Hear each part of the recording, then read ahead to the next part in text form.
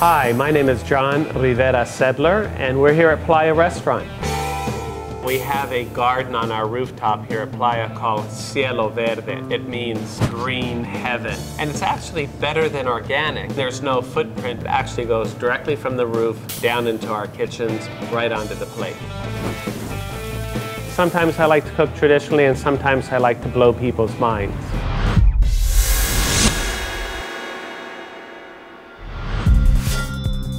The chili right now is taking its place as being a major flavor enhancer in food. This salad really reflects the things you'd be eating in the Mediterranean, but with lots of chilies. One of the most important things of this salad is to fire roast the chilies. The secret of cooking the best flavored pepper is right on an open flame. It creates a beautiful primal charcoal burn on the outside of the pepper. Nothing draws out the flavor like an open flame. Since we're charring our chilies, the next step is, how are we going to peel them? The secret to getting the skin off of the chilies is using this perfect plain old paper bag. We take the chilies, we put them in the bag, and the steam from the chilies will automatically separate the skin from the flesh. We're just going to take the bag and close it airtight. It really coaxes out the flavor and the sugars of the pepper. I think one of the most important regional flavors of this Tijuana salad are the cactus pears. Almost agave, mild flavor, something very much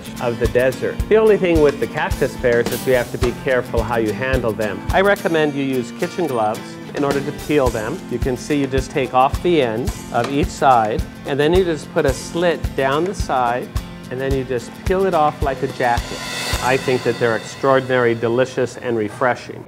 The secret to this dish is to use several kinds of citrus, and that's really one of the iconic flavor combinations of the Latin and the Mexican kitchen is citrus and chilies. Supreming is just a fancy word for getting rid of the skin and the pith. The secret to getting a perfect supreme is to take your knife all the way to the center of the grapefruit and then flip it out. And all you get is pure grapefruit segment.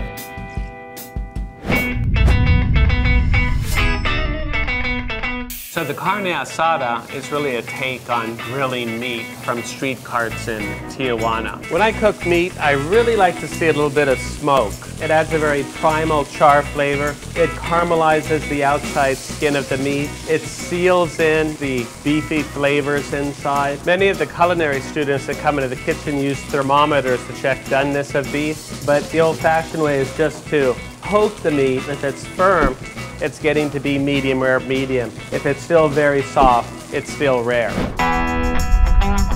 Also, crucially important, letting the meat rest after you've taken it out of the pan so it can compose itself and be perfect once it's sliced and put on top of the salad. Very, very important to let the meat rest. Here we have this Tijuana salad, got the carne asada, and then the pomegranate seeds on top.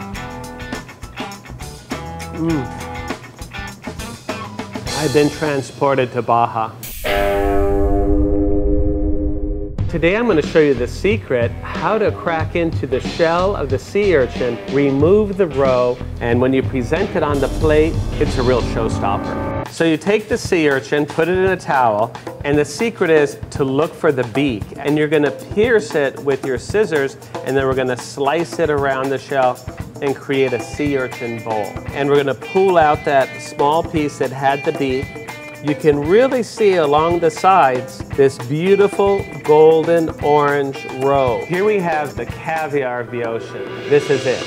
This is the gold. It's very, very delicate. I recommend that you run it under very gentle, cool water. I hope that the home cook sees how we prepare this sea urchin and they make it themselves in their home. What I love about shrimp in ceviche is how it marries very well with the sea urchin. The sea urchin is very soft and luxurious, and the shrimp has a lot more texture, a little toothy. We're going to acidulate the ceviche with this fresh lime here. I really love ceviche that has texture. I add a little brunoise of red bell peppers at the end to give it even more crunch. The shrimp really isn't raw. The addition of the lime juice to the mixture here actually cooks the shrimp.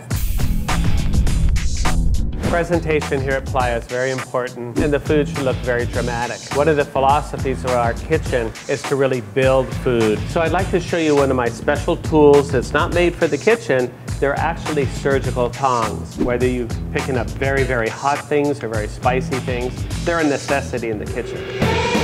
Ceviche of sea urchin and shrimp with poblano sorbet.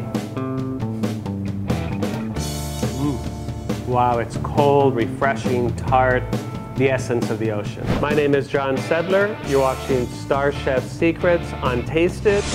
Don't forget to click to subscribe. Whoa, toilet brewed fruit wine? Really? Who drinks that? Find out on Why Would You Eat That? Or perhaps balls to the wall deep fried is more to your liking. Yum! Now you can learn all about Rocky Mountain oysters. But if that's just not your culinary style, learn how to make the perfect plate of pasta with star chefs Zach and Steve. Or learn how to make the super granddaddy of mac and cheese on Dude Food, right here on Tasted.